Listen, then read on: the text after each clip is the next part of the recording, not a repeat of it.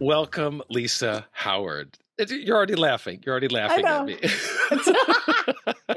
It's so good to see you. It's so good to have you on my podcast. I thank you for being here. My pleasure.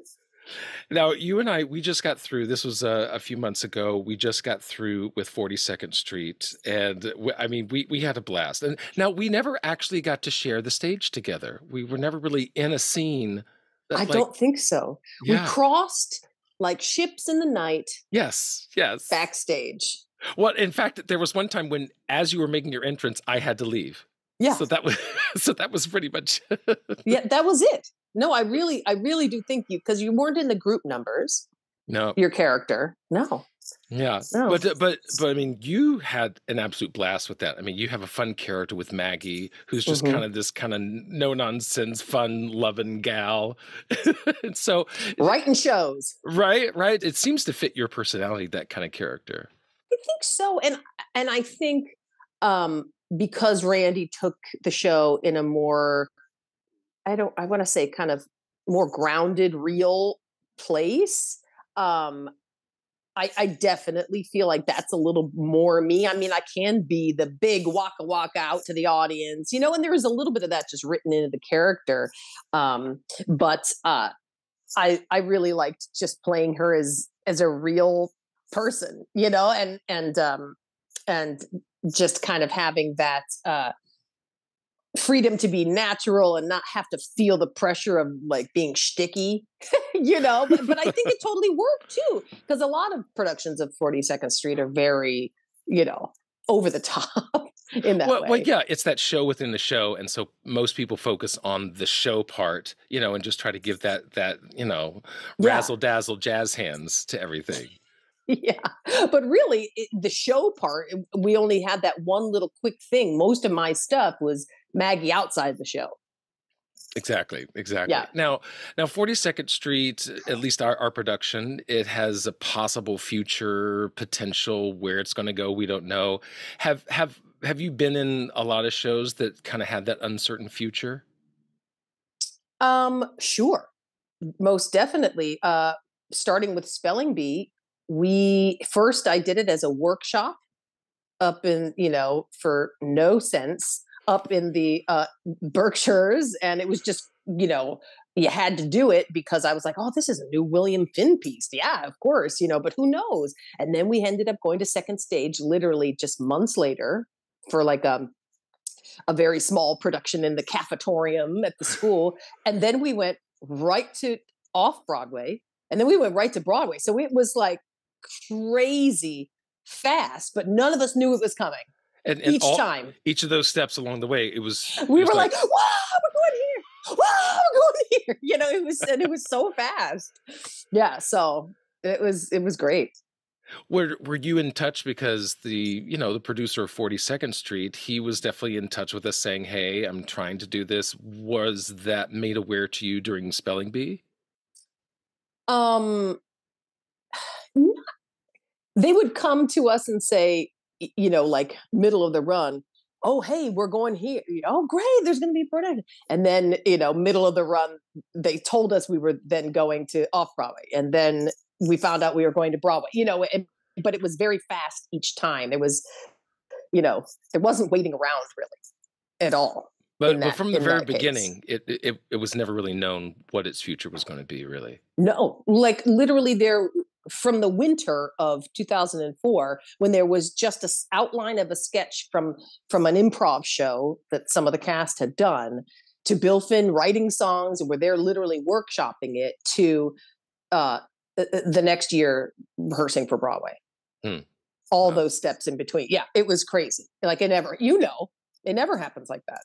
So, well, through that entire rehearsal process, did it have that kind of improv feel, as you said? Mm-hmm. Did it continue to shape and kind of mold itself? Yeah. Oh, yeah, totally. Especially more like we'd be in the workshop and we would do something in rehearsal, and the next day it's in the script.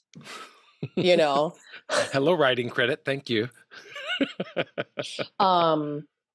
And a lot of what I had to do was come up with stuff for the guest spellers. And so we would try out new ones in the room, and they kept getting more and more ridiculous because in a rehearsal room you're trying to make the people in the room laugh.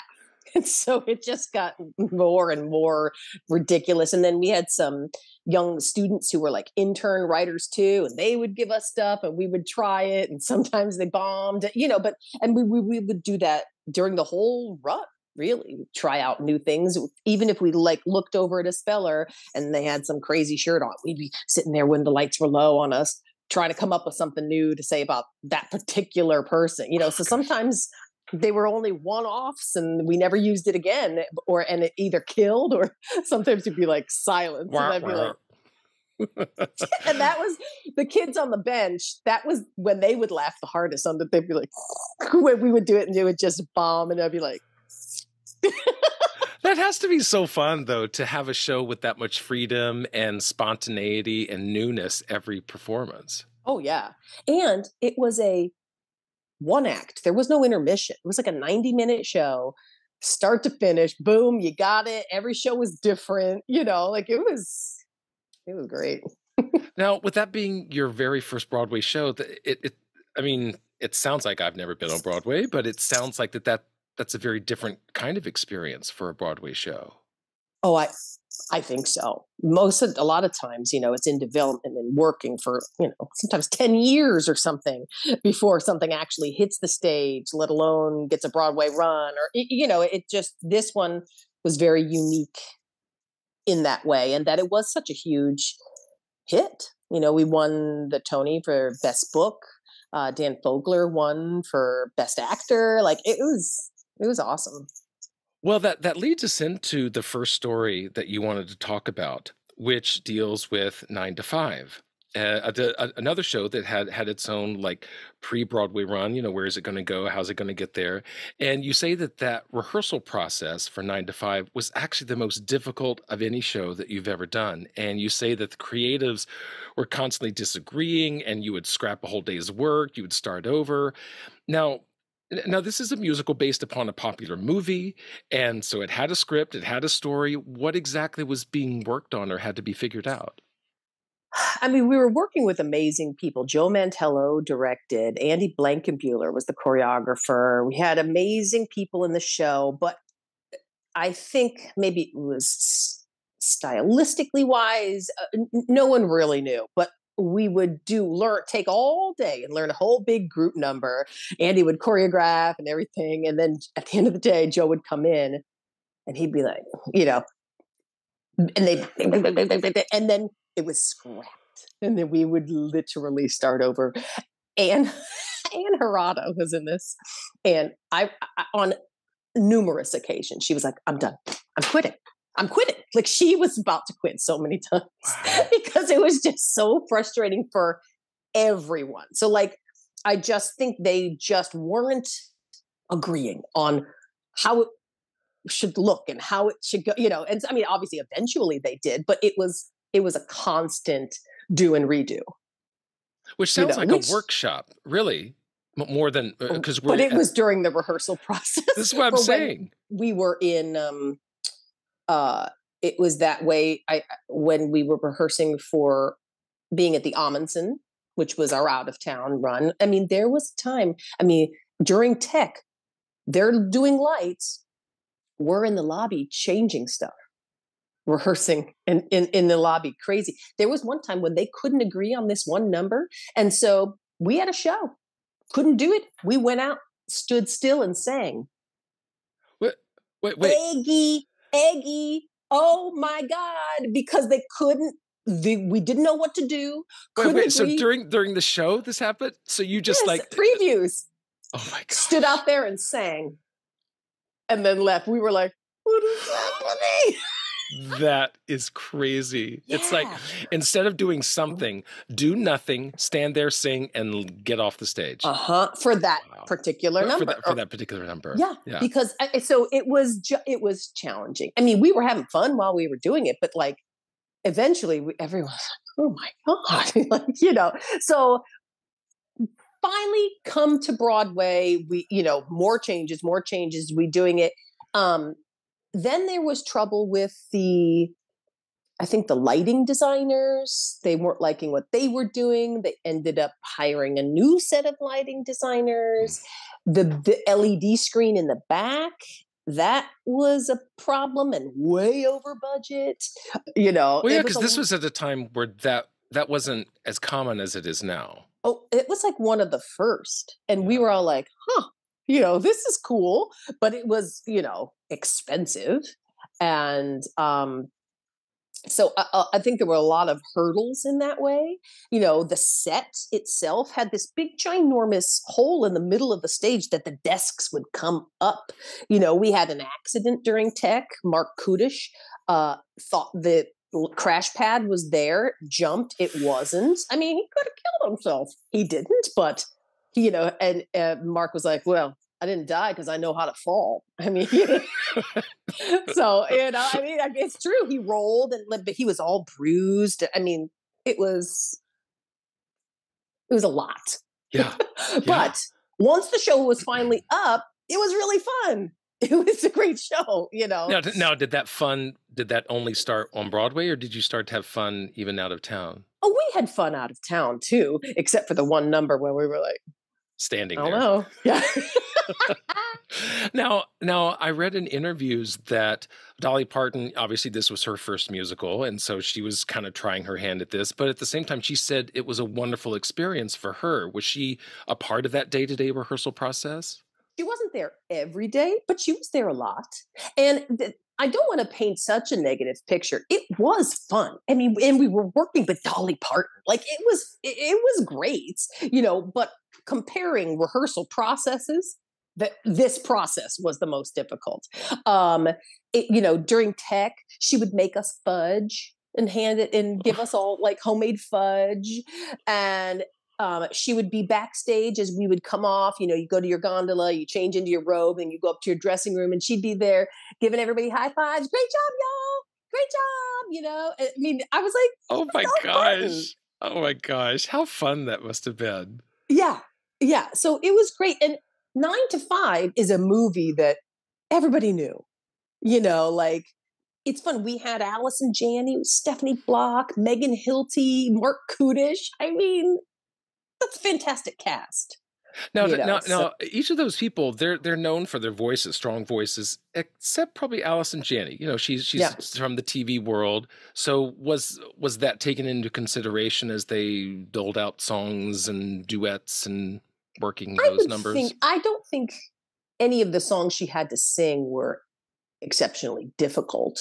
No, like the big power ballad, of course, that went to Stephanie Block, and Megan had some really sweet songs, and but Allison had her fair share of songs, but they weren't terribly rangy or anything like that. And I think for being not really a singer, I think she did a great job. With this particular production, since you were in the ensemble and there's obviously these big stars up front, was there that distinction, or did it really feel like an ensemble, everyone working together? If I recall, I never felt I was in the lowly group or anything. It was definitely a working together. Like I was in the ensemble and I played Missy Hart, the boss's wife. Just a little bit part. And so I mean, I had scenes with them. I never, there was never that atmosphere of us them, which I know I've heard some shows can be like that. But no, I don't remember ever feeling like that. And was this because by this point you'd done Spelling Bee, you'd done South Pacific, and in fact you left South Pacific to come do 9 to 5, right? Yeah, honestly, I was you always think, oh, in my first Broadway show, I'm going to be in the ensemble. I'll be second tree from the left or whatever. Having made my Broadway debut in a principal part, like that was amazing. And then going into South Pacific at Lincoln Center, it was such a prestigious production to be a part of. It wasn't like, well, now I can never do ensemble because I've been a lead, because that's the thing. Once you get a certain number of credits, like you can't go back. But I wasn't at that place yet. It was my Broadway debut. So because I was the head nurse in in South Pacific, and that's definitely an ensemble part. But it was such a prestigious show, and get to work at Lincoln Center and work with Bartlett Sher, and so it was, it was fine.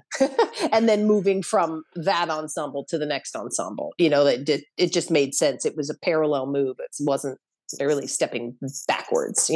What led to your decision to choose 9 to 5 over staying with South Pacific? For one, I wanted to work with Dolly Parton because that's cool. And two, when I was in South Pacific, when I was originally cast, I thought that my role was simply head nurse. That was my ensemble track, and that was great. Like 2 weeks into rehearsal, stage management comes up to me and they're like, "Oh, and by the way, you're going to be covering Bloody Mary." I laughed. I thought he was joking, and he was like, "No, I'm serious." And I was like, "Agent, what?" I was like, "What? I'm what? I had to cover Bloody Mary," and I didn't want to go on. Wow. Because this doesn't scream Bloody Mary. Right. I was like, I had to have dialect coaching. Yeah. I was like, I'm going to offend someone. Yeah. Now, it wasn't as woke a period as it is now, but even back then, even then, I was that was still like, wait a minute, that's not quite right. It's not quite right. Yeah. And this was, back in 2008. And I was like, I don't want to do this. I had rehearsals. I was ready if need be, if the time had come. And the person, did you ever go on? Nope. The person who replaced me, Liz McCartney, she looks just like me. She had to go on. Now, thank goodness, I was a second cover. Thank goodness. But no, I was like, oh, I got another show. Great. I'm out. Even though I would have loved to have stayed with South Pacific longer, but another show came along, another credit, work with Dolly Parton. I was like, this is a no-brainer. Yeah. This is no-brainer. Now the reviews for 9 to 5 were mixed, but not necessarily horrible. And of the ones that I read, they would criticize some elements of this direction or set design, whatever. And when I saw it, that was pretty much my experience. I could nitpick little things, but overall, I enjoyed the show. It's an enjoyable show because the music is great, the performances were great. Was there a sense that that enjoyment of the show was going to carry the day rather than these negative reviews? Totally. Well, we thought we have stars. We have a really fun show. We have a known entity in 9 to 5, which is a cult hit, people know it and love it. And, it was very disappointing when you start, and plus we're also in the ginormous theater of the Marriott Marquis, which is notoriously difficult to fill those seats anyway. You start seeing those sales decline, and having the producing team having been, I think, over on the set and lighting budget, and ticket sales not being what they would have wanted. I think they pulled the plug. Yeah. When did you find out? When did the cast find out that it was going to be closing? I think, we opened in the spring, and I think it was towards the end of the summer. So it lasted longer than some of my other shows. And how did they present the closing? What was their reasoning behind it that they gave? Oh, well, they don't give you a reason. You just get a company meeting and they tell you the show is closing. There's no explanation. No one sits you down and shows you the numbers and here's our nut, and here's what we're pulling in. We've got to pay the invest. They don't tell you any of that. If it's just, you just sit and pray every week and you look at the numbers going down and you're like, and then you get that meeting and everyone's like, oh man, So was there a sense of seeing it coming, or was it a surprise? Yes, I think people were seeing it coming. Definitely. And so what was that closing night like? it's always bittersweet. And I remember we had a party. We went someplace afterwards, like you do.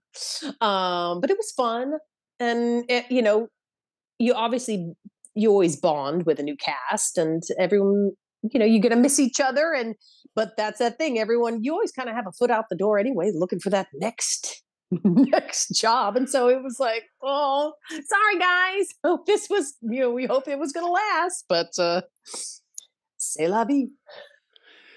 Well, that takes us into the next story, which was a few years later, but this was Escape to Margaritaville. And you actually thought that this was going to be your golden ticket. I mean, you got Jimmy Buffett music, you have the built-in audience, you have a fun story, and your out of town run was actually pretty great. Now, I actually had to look up, and this out of town run was rather lengthy, especially for a Broadway show. It started at La Jolla Playhouse in San Diego, then went to New Orleans, Houston, and Chicago.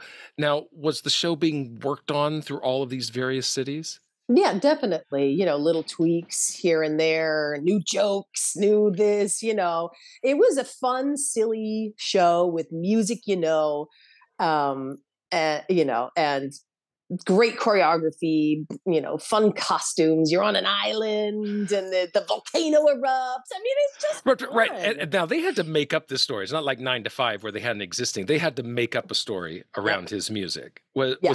Was that did that story continue to change, or did it stay kind of set once you were involved? It definitely continued to change, like through the workshops, through the out of town runs. We had these characters who were like island zombies, kind of.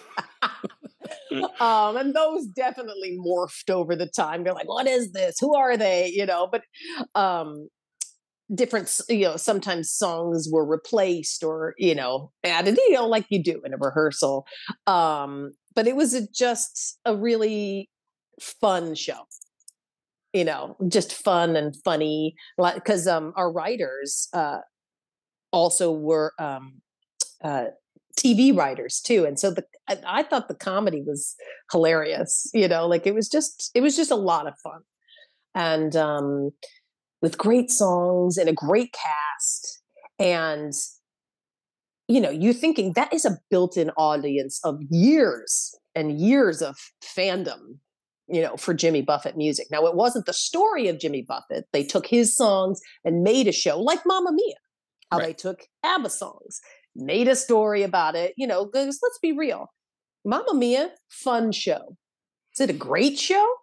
No offense to anyone who wrote it or was in it. It's not a great show, but it's fun. And everybody loves the music. It is fun. It's silly. There's a romance story, and everybody sings at the end in fun costumes, right? This is what I was thinking. And was that kind of the template, thinking this is another Mamma Mia in that vein? Right. And the writers weren't thinking that. It was its own thing, but in my mind, it certainly is in that category. And and I personally thought it's a better actual show than Mamma Mia. So I was like, this is great. I'm gonna ride this one, ride it on out. They're gonna kick me. They're gonna have to kick me out of this sucker, right? This is what I'm thinking. I was like, I got my own dressing room. I'm here at the Marquis again. It's at the Marriott Marquis. Right. I should have been wary. And I think because we obviously closed much sooner than I had anticipated, and I think it was your first year in a show. Success is based on the New York audience, and then the tourists pick it up once they've heard about it and heard good reviews. And then that's, your second year and beyond is tourists, really. And the New York audiences were not about it. They were like, was it because it was Jimmy Buffett and that's seen as kind of like lowbrow music? And who knows? But yes, I think so. I maybe he is more popular. We were in California. On tour, it did great. I just don't think the New York audience was in love with that. And I think they went in kind of like not ready to not like it. you know. Well, it wasn't just Jimmy Buffett music. I was reading it's a list of songwriters and other songs that were included. Do you think that helped, bolster Jimmy Buffett's music or distracted from it? I don't know. It was mostly his, and maybe he collaborated with somebody on a certain song, but it was, like that was the feel of the show. That island vibe is 5 o'clock somewhere, that kind of thing. Um, you got a beach ball. Beach balls dropped from the ceiling at the end. Come on, that's fun. I mean, You that know, reminds me of SpongeBob. They had beach balls too. So maybe that's a clue. Like if your show involves beach balls, think twice. maybe, Maybe that's a clue. maybe But that's it. but you say you had a fun time, and I've certainly had that too, where it can sometimes be funner on stage for the cast than it can be for the audience watching it. Do you think that that's what happened, I or mean, maybe you had to know what it was. Like, am I saying this was a great piece of theater?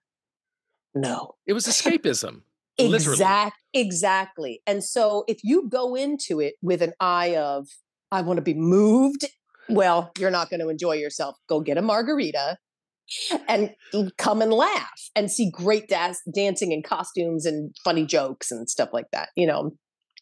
I just think, sometimes it's at the wrong time for the audiences. Like, I bet if it had come after the pandemic, it might have done better because people are just like, I just need to escape. Something. Give me something. Yeah. Well, Right. it reminds me a lot of like Joseph and the Amazing Technicolor Dreamcoat. It's just one fun song after another. It's not meant to change the world. It's not meant to. It's just fun, silly songs done in a kind of tongue-in-cheek way.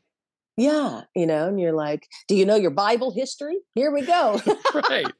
And I mean, kinda. I mean, sorta. Kind of. Right. Yeah. You recognize some names and maybe some stories. Right. Yeah. So yeah, I just think it was the wrong timing. And we were all just like, what? I don't get it.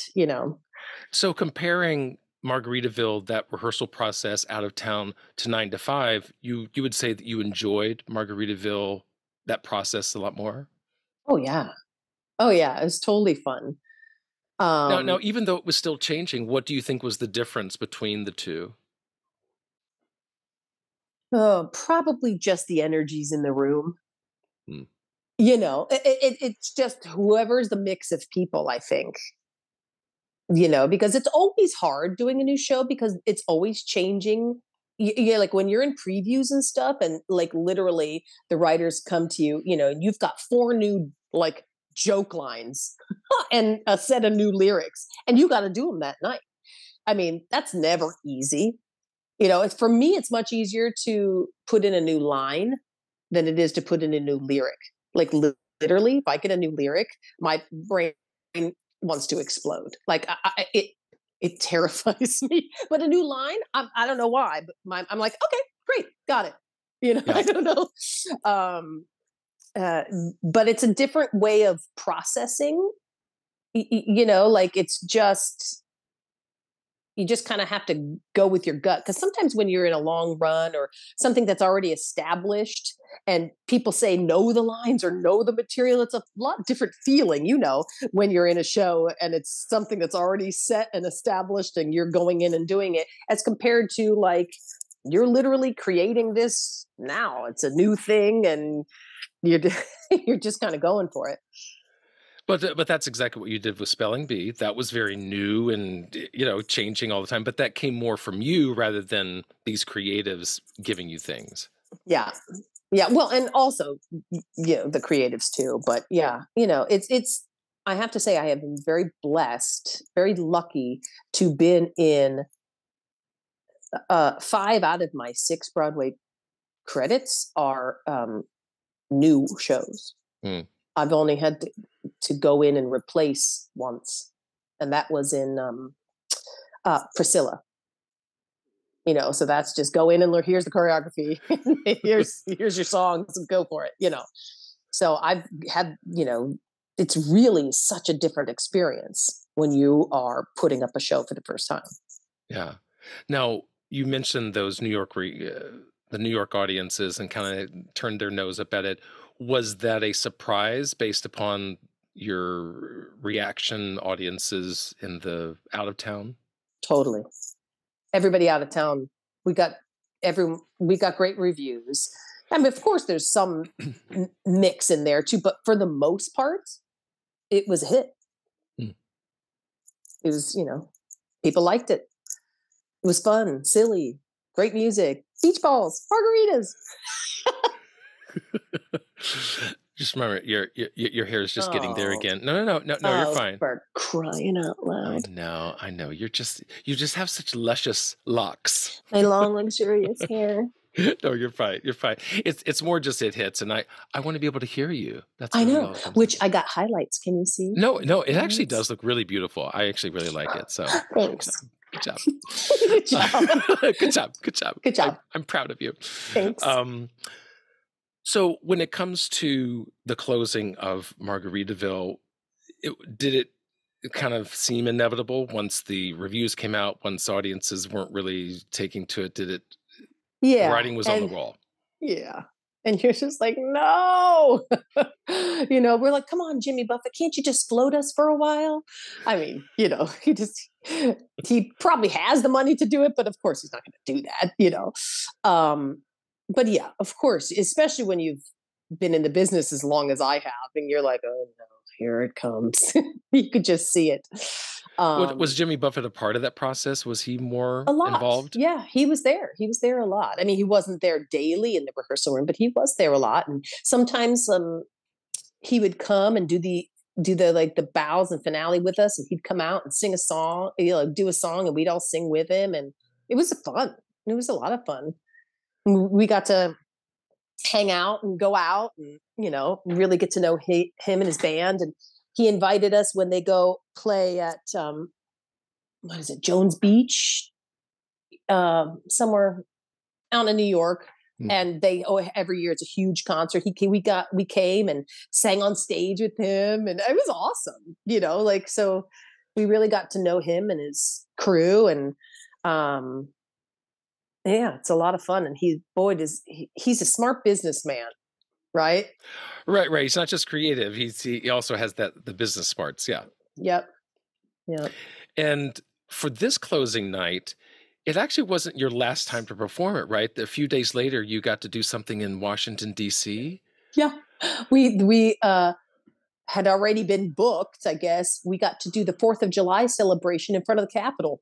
So that was really way to go out with a bang, Right. So you had your closing night on the 1st, I believe, and then the 4th came, and you was like, "Well, this is actually closing, I guess." Yeah.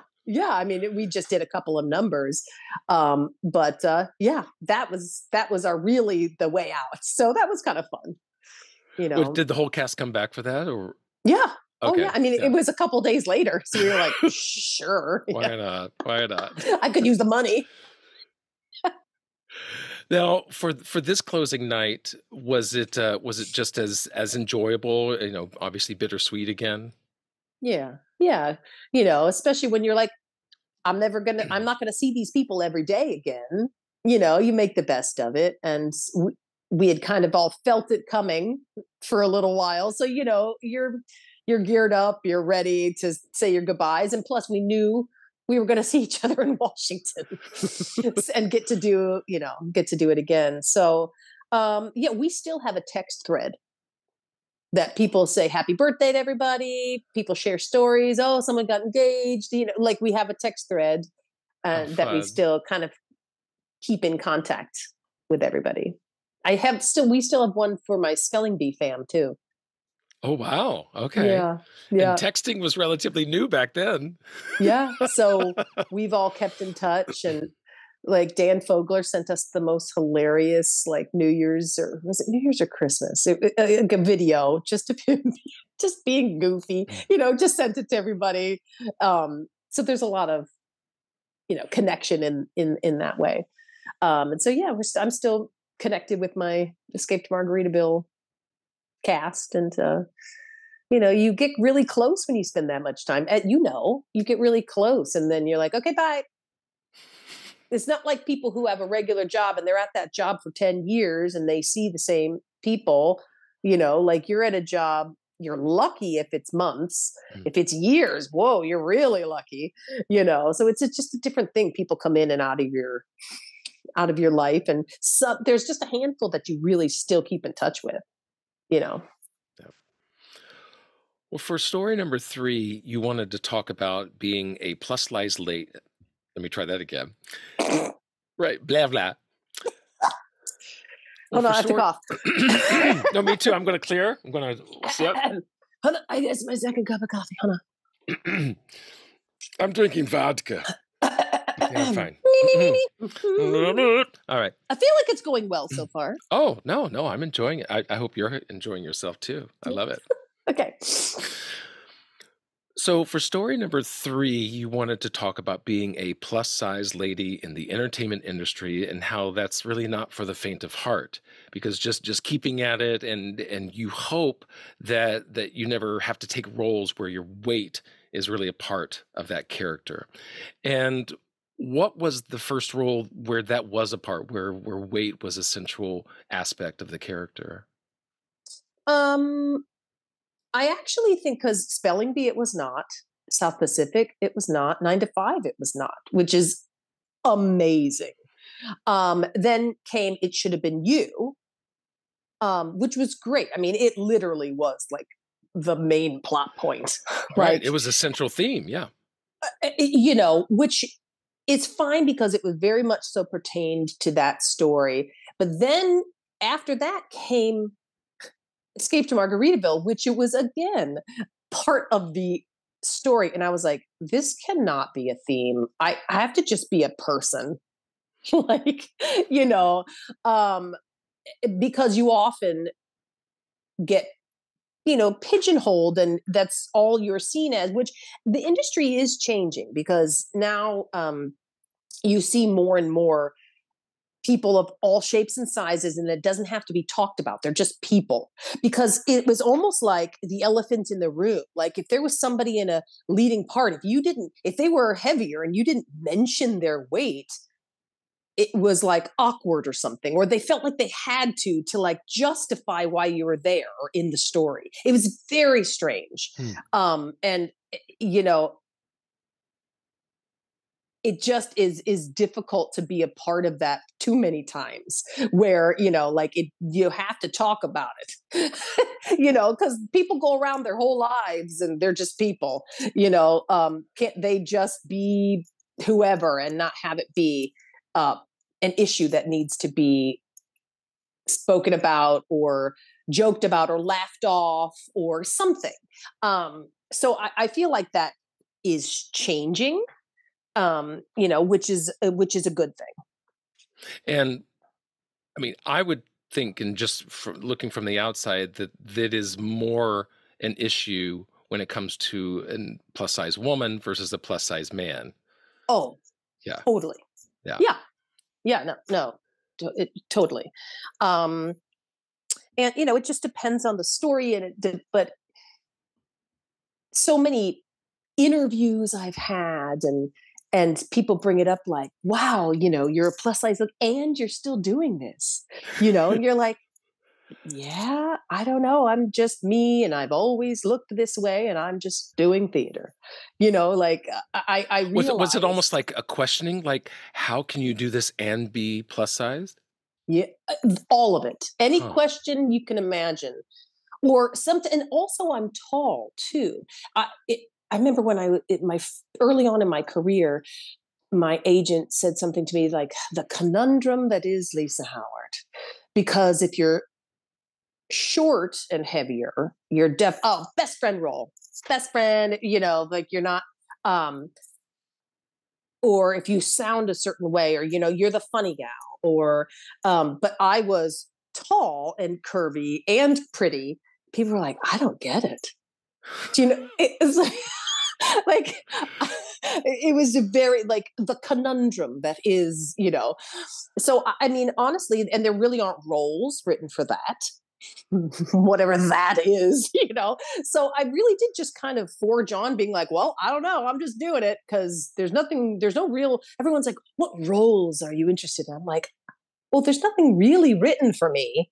Eventually I'd love to play Mama Rose and Gypsy, but you know what I mean? Like, Yeah. I don't know, because there was nothing. So that's why I was so glad to have come across a character, like Rona. She's just a person who happens to look a certain way, you Right. know? And so then once I started getting into the show, like a show about, the main plot point is, talking about your weight. And then the next one to be, I almost didn't take Margaritaville because I was like, when I was doing the workshops, there were a lot more like literal fat jokes. And I was like, I can't, it's in, it's too much, and they toned it down. They really did. They toned it down and it was part of the plot point. But in the end, I mean, I got the guy and, he was like, I don't care, it was good. But when we first started the show, I was like, this is a lot. This is extreme. Can we not make it that like, oh, it made everyone in the room uncomfortable because you're like, well, yeah, yeah. I mean, because it's, yeah. Whenever you're pointing out someone's physical characteristic and it's kind of the butt of a joke, it's that can be funny and you can do it lighthearted, or it can be very awkward and uncomfortable because you're like, I'm right here. Yeah, I'm standing here. Because I am in the room.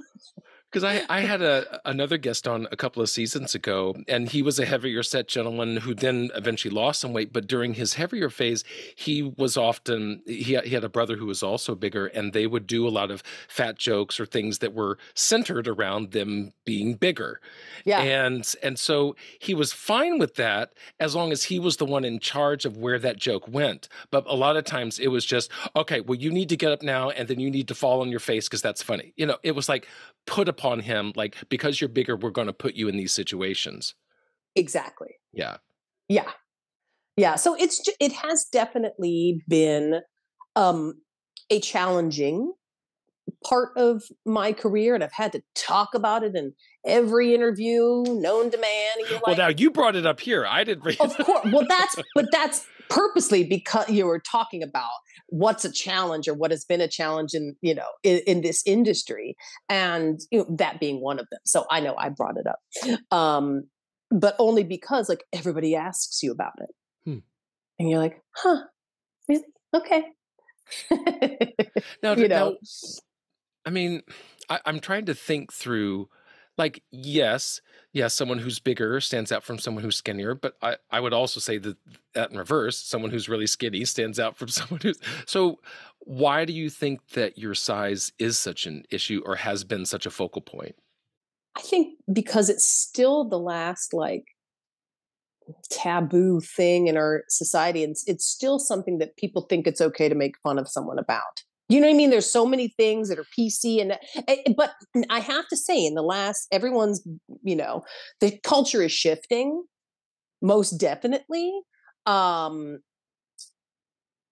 it was still something that people were shunned for, ashamed to feel ashamed for. So many things about it, that when you are on stage, for one, you stage somehow height, everything's exaggerated when you're on stage. So me being tall and big, like I'm a big presence on stage. I cannot tell you how many people see me on stage and then meet me afterwards, and they're like, oh, you're like normal size. On stage, you look like a giant. And you're like, thanks. Bless you. Bless you. I realize that. I've heard that literally after every show. Like someone will meet me at the stage door, and I'm 5'8", and they'll be like, oh, you're just like normal. I'm like, yeah, yes, I am. When I go to the grocery, nobody looks twice at me. Do you know what I mean? Like if I'm out, no, it's not like crazy, but on stage somehow it just magnifies everything, so people are always like, oh, look at that. And how has this messed with your own perception of yourself? I don't know it would necessarily say messed with it, but there's there's always going to be baggage from, especially growing up in the time I did, of, having, what's a good way to put it, weight issues, or, like not being necessarily the healthiest weight. And I don't know what's the best way to put that, but like, I mean, I've literally, you know, been that type my whole life. So it just is who I am. And then there's some parts where you're like, well, if it's so wrong, it does make you feel like, okay, well, there's something wrong with me then, because I've never been this other thing. It's not like I was thin in my youth and then gained a bunch of weight. Like I kind of look the same. There was a period, especially when I was having babies, that I was a little heavier. And so then I've lost, I'm back down to where I was, you know. So yeah, I don't know about like necessarily messed with me. I could see if I was once like felt muscles and all that, and then I changed, I can see if that would really mess you up. Mm-hmm. But I'm like, I don't know. It's literally always been what I've looked like. When I was younger, of course I was thinner, and I'm like, God, I wish I still looked like that. But it's been still in the same ballpark, So I can't really say that something's completely shifted. It's just I am who I am, and maybe that's why I've just been able to been like, well, I don't know, I'm just going to do what I do, and somebody's going to cast me in something, which is obviously proven true. Let me knock on some wood, because you never know when your last show is going to be.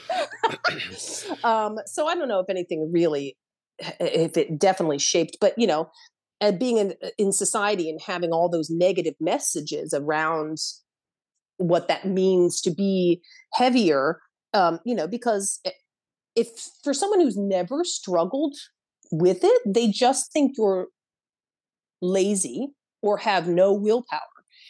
And it's not necessarily the case. It's not what it is, really. Like everybody just processes things differently, or it's what your family, your family patterns and all of that stuff. Like there's so many things that go into it.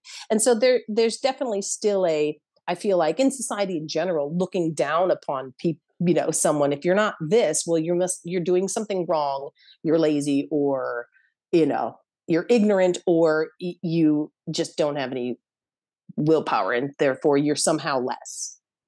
And does that perception, does that tend to just kind of roll off your back and you're able to keep going? Or do you fight against it and get angry at it? How do you respond?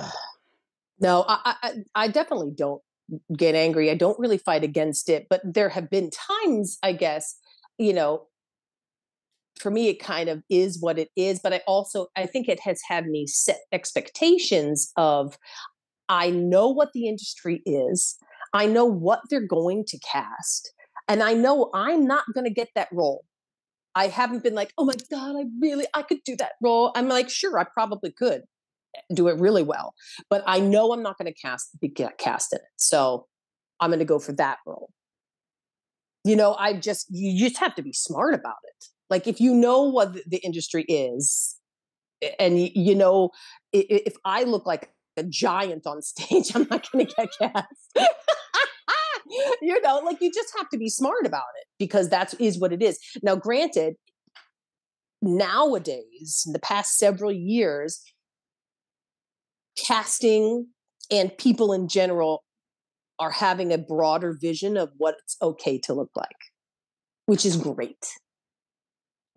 So I have to say, I've most definitely felt a shift in that story, which is great, because you see, what was it? The last show Bonnie Milligan was in, she was the lead character, and it was never mentioned. She just was who she was.